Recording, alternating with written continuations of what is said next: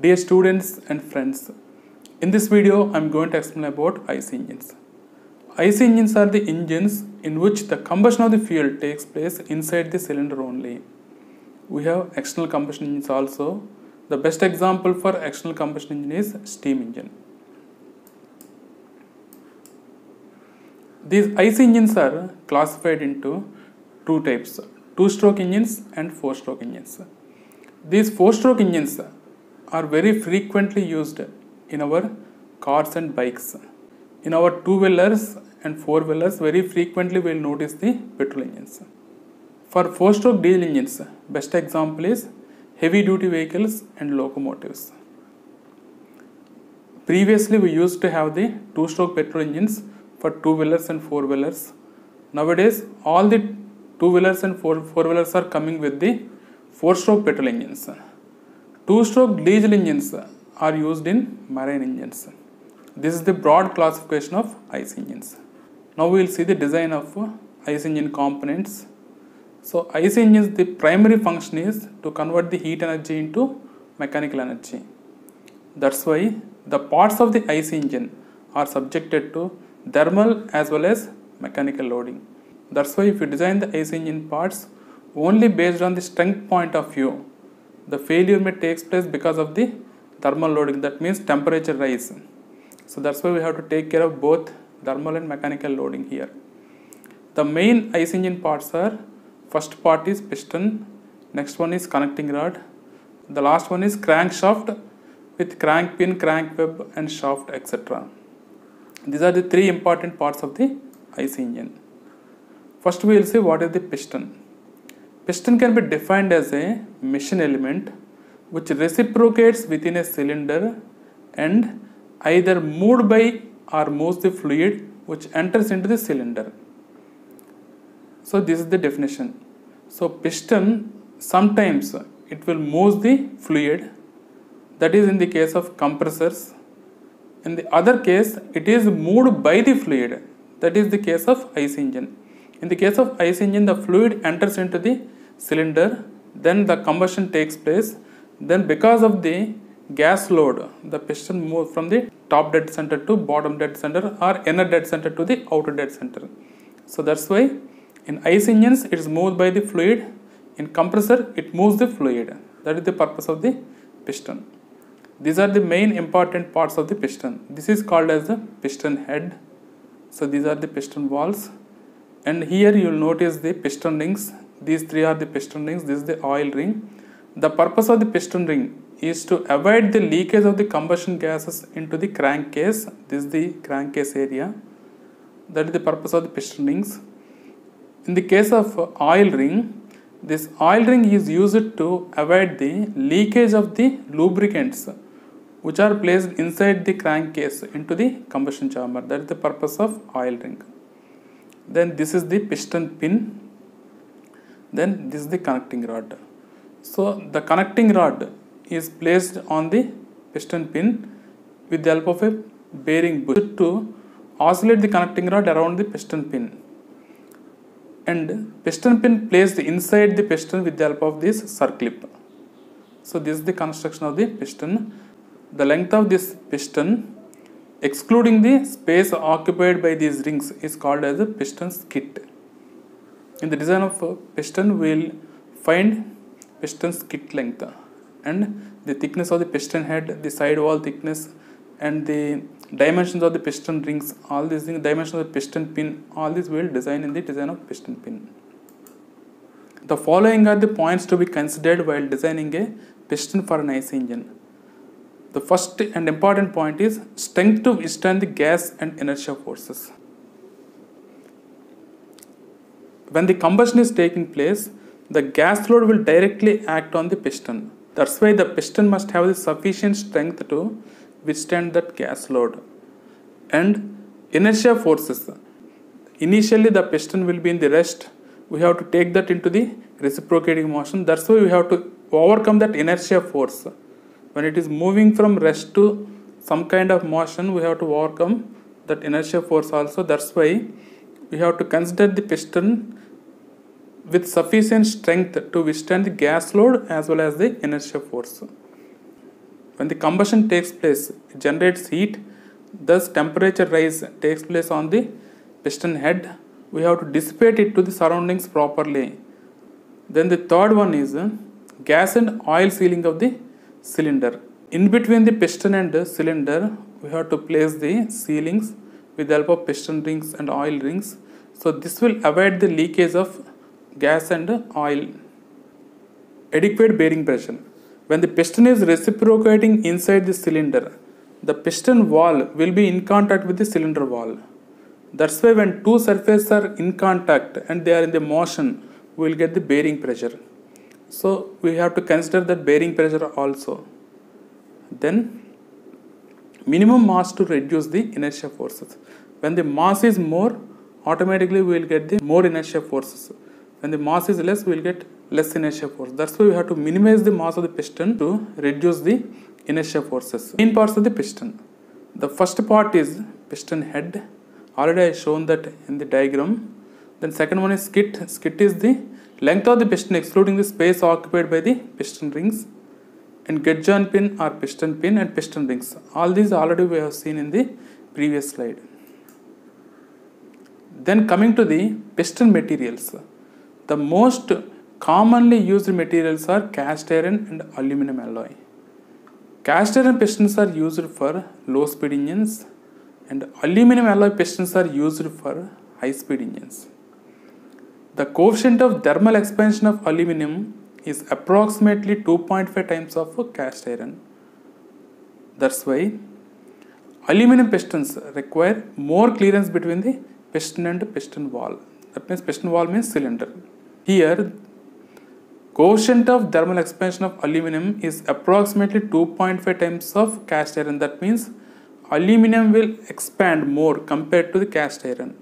When the piston is expanding more, when the temperature rise taking place, automatically we have to give sufficient gap for that expansion. If the sufficient gap is not there in between the piston and cylinder, automatically piston expands and it will lock with the cylinder. It will not reciprocate because of that expansion. So that's why more clearance is required for the aluminum pistons. Coming to the thermal conductivity of aluminum is approximately 3.5 times of cast iron. Therefore, aluminum piston will have less temperature difference between the center and edge of the piston. The main advantage of aluminum piston is thermal conductivity for aluminum is 3.5 times of cast iron. That means for aluminum pistons, whatever temperature you are getting because of that combustion, that can be easily dissipated to the cylinder walls, and from the cylinder walls we can dissipate that to the surroundings. That's why from center to the edge of the piston, very easily we can dissipate the heat in the case of aluminum pistons compared to cast iron. In the design of piston, first we will start with the design of a piston head. Strength based design we will see. After that we will discuss the thermal based design. The piston head may be treated as a flat circular plate of uniform thickness fixed at the outer edge and subjected to a uniform distributed load due to the gas pressure. Considering the bending failure, thickness of the piston head T1 is T1 equal to D into root over 3 by 16 into P by sigma T. Here you are going to get the T1 in millimeters, where D is the cylinder diameter in millimeters, small p is the maximum combustion pressure. This will be around 4 to 5 Newton per mm square. Newton per mm square means megapascal. Sigma T, the sigma T is the permissible bending stress, that is 35 to 40 megapascal for cast iron and 20 to 25 megapascal for aluminum. When the data is not given for cast iron and aluminum, you have to use this data. Okay. Then now we will see thermal design. The piston absorbs the heat of the combustion and transmits it to the cylinder walls. That's why thermal stresses will induce inside the piston head. Considering the heat flow, thickness of the piston head can be given as T2 equal to H by 12.56 into K into Tc minus Te, and here you are going to get the T2 value in meters. Okay, where this K is the thermal conductivity in watt per meter degree centigrade. This K value is 46.6 watt meter per degree centigrade for cast iron, 174.75 watt per meter degree centigrade for aluminium. Then this Tc value is the temperature at the center of the piston in degree centigrade, that is 444 degrees centigrade for cast iron and 275 degrees centigrade for aluminium. Then Te is the temperature at the edge of the piston in degree centigrade, and Tc minus Te value is around 220 degrees for cast iron and 110 degrees centigrade for aluminium. So when the data is not given, you have to consider this data. Coming to the H value, H is the heat flow through the piston head in kilowatts. H equal to C into HCV. This is the higher calorific value in kilojoules per kg into M. M is the mass of the fuel used in kg per bhp per second, and this bhp is the brake horsepower, and C is the constant representing the portion of the heat supplied to the engine which is absorbed by the piston. Then bhp equal to ihp into efficiency. ihp means indicated horsepower. Then ihp equation is plan by 60 in watts. So here PM means indicated mean effective pressure in Newton per mm square. L is the stroke length in meters. A, area of the piston in mm square. Here what you have to notice is the important point. This L you have to take in meters, and this area you have to take in mm square. That is the important point here in this equation. Then N equal to number of working strokes per minute. So number of working strokes per minute for 4-stroke engine is N by 2. That means for each power stroke we are going to get 2 revolutions. So that's why working strokes are N by 2 in this case. If you go for 4-stroke engine. If it is 2-stroke engine, you can take as it is. Number of working strokes and strokes in 2-stroke cycle both are same. And maximum value of T1 and T2 is recommended as the thickness of the piston head T. T1 you are finding based on the strength, T2 you are finding based on the thermal design. The maximum value of T1 and T2 you have to consider as the thickness of the piston head, that you have to denote with T. Then thickness of the ribs is T by 3 to T by 2, where T is the thickness of the piston head. Coming to the wall thickness, the thickness of the piston wall under the rings may be taken as equal to thickness of the piston head, and it decreases towards the open end of the piston. At the open end you have to consider this as 0.25 to 0.35 times of piston head thickness, because at the open end no mechanical loading and no thrust. This is the reason for decrease of the thickness at the open end. Piston rings. Piston rings are used to seal the combustion chamber so that the gas of the combustion do not enter into the crankcase. These rings are called as the compression rings. The second type of piston rings are used to seal the lubricating oil of the cylinder walls on the downward stroke so that oil do not enter into the combustion chamber. These are called as oil rings. And another purpose of piston rings is to transmit the heat from piston to the cylinder walls. Radial thickness of the piston rings TR equal to D into root over 3 into PR by sigma T. Okay, these are the D, PR and sigma T values. Axial thickness TA equal to 0.6 to 1 times of TR. Once you got the TR value, radial thickness, from the radial thickness you can get axial thickness. Okay, the distance of the first ring from the head you can take as 1 to 1.2 times of T. Distance between the ring grooves you can consider 0.5 times of TA. So once you find TA you can get this value. Piston skit. The length of the piston excluding the space occupied by the rings is called as a piston skit. Connecting rod side thrust will act on the piston. This will cause normal reaction from the cylinder walls. This pressure will act on the project area A equal to L into D. This is the projected area. Piston is moving in the vertical direction, but connecting rod is connected at an angle. Because of this inclination, you will get some side thrust here. This side thrust is acting on the projected area L into D.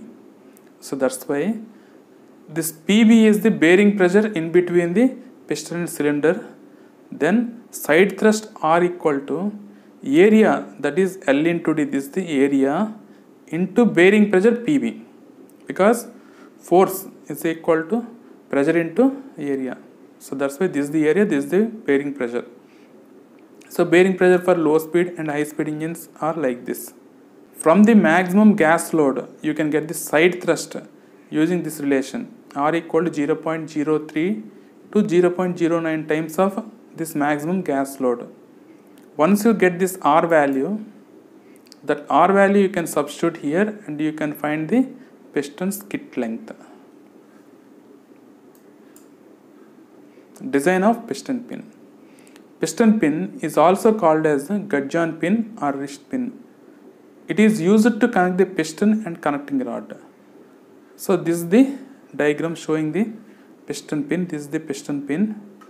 Length of the pin in the connecting rod small end is 0.45 times D. That you can notice here. This is the connecting rod small end. This length is 0.45 times of D. Length of the pin in each boss is 0.25 times of D. These are the bosses, bearing bosses. So here this is 0.25, this is 0.25, total 0.5. Some clearance will be given between the boss and small end. So here some small clearance will be there between the boss and small end. Pmax is the maximum gas pressure. D0 is the outer diameter of the pin, that you can notice here. This is the outer diameter. Di is the inner diameter, and sigma b is the permissible bending stress, that is 80 MPa per case hardened steel, 140 MPa per heat treated alloy steel. Generally these piston pins are made of these two materials. Now consider the bearing failure. So bearing failure means you have to consider the projected areas. Then gas load, that is F, that is directly acting on the, if you consider this bearing bosses, that is directly acting on the projected area, that is 0.25 D into D0. D0 is the diameter. Here also 0.25 D into D0. Total sum is 0.5 into D0, that is the area, into PB1 is the bearing pressure between the piston bosses. Okay. If you consider the small end, connecting rod small end, then projected area is 0.45 D times D0. Up to here, this is the 0.45 D is the length, into D0 is the diameter, this is the projected area, into PB2. PB2 is the permissible bearing pressure of connecting rod small end. So in between this connecting rod small end and this piston pin, this is the permissible bearing pressure. Okay, D0 is equal for in both the equations. So from this you can get the D0 value. Now consider the bending failure. Piston can be assumed as a simply supported beam with UDL. So this is the simply supported beam. When you convert this UDL into point load, that is the value F, then this is acting at the center. Automatically you will get the reactions at these ends A and B as F by 2 and F by 2, as it is acting at the center. Then if you draw a freeboard diagram by taking the section somewhere here, the section is something like this. Here we are taking the section to get the maximum bending moment. Then this is F by 2, RA equal to F by 2. This total F is split into two halves. That means here this portion is F by 2. That F by 2 will act at a distance of 0.45 D by 4, because this total length is 0.45 D by 2. Here to here this is 0.45 D. Up to here means 0.45 D by 2. And center to this means 0.45 D by 4. This is F by 2. Now take the moments about C. then maximum bending moment equal to this F by 2 into 0.75 d by 2, that is in the clockwise direction, minus this is in the counterclockwise direction, minus this F by 2 into 0.45 d by 4, this is in the negative direction, counterclockwise. That is maximum bending moment. If you simplify this, you will get something like this 21 ft by 160. This is just simplification. If you again simplify this, 21 by 160 means 0.1312 f into d.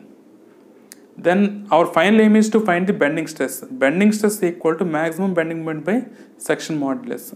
Section modulus is pi by 32 into d naught to the power of 4 minus di to the power of 4 by d naught. This is the section modulus.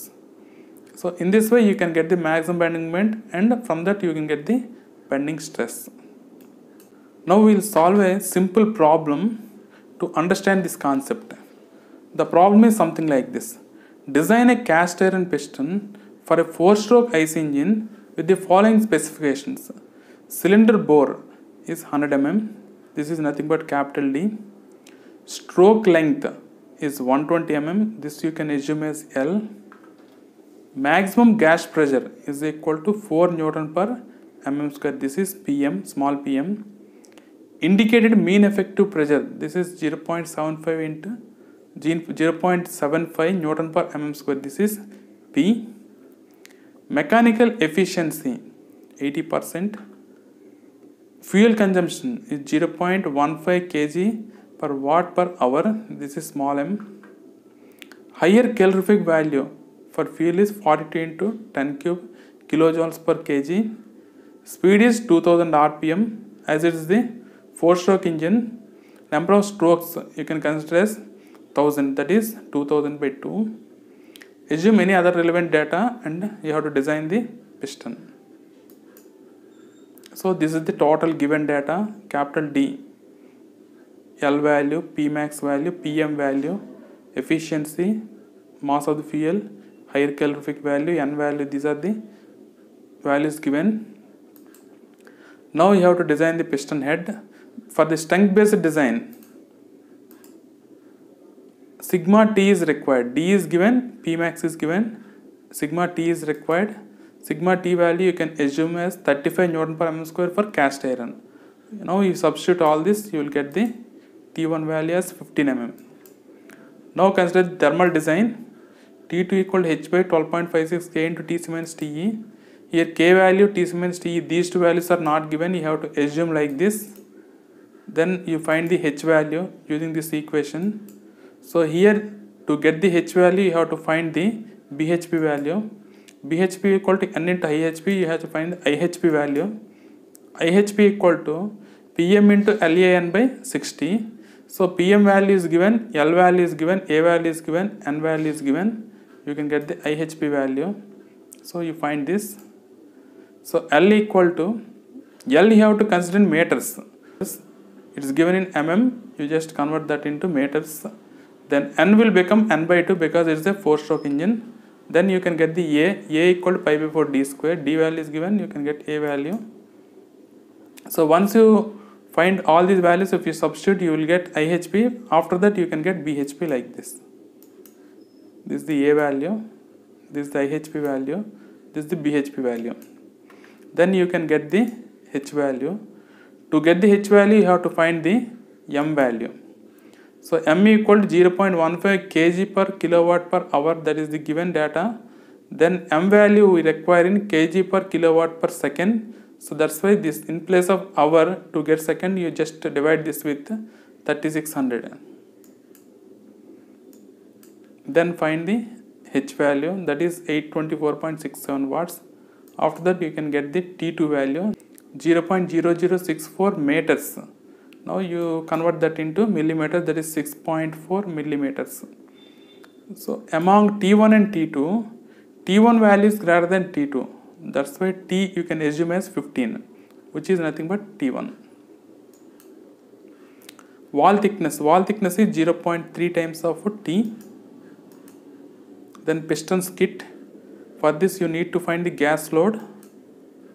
After that you have to find the side thrust R equal 0.09 times of this gas load. Then R equal to L into D into PB. L into D is the PB value. L into D is the projected area. PB is the bearing pressure, that is 0.3 you can assume. Then you will get this L value.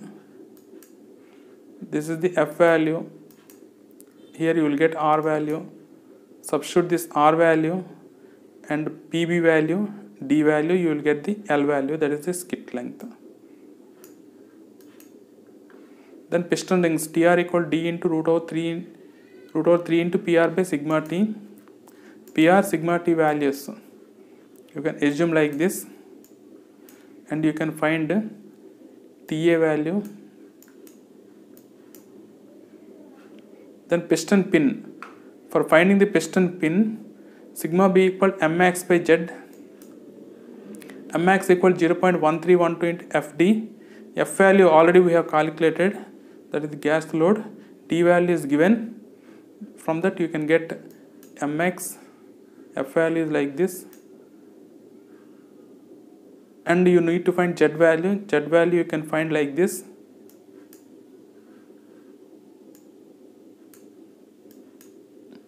This is the Mmax value. Sigma T value is known to you. That's why if you rearrange it, you will get the T0 value like this. 39.22 mm you will get. Di is 0.6 times of D0. This is also one standard relation. That's why you can get the Di value like this. 0.6 times of D0. So by substituting this Di value here, you are getting the Z in terms of D0 like this. In this way you can design all the parts of the piston. Thanks for watching my video. If you like this video, please subscribe to my channel.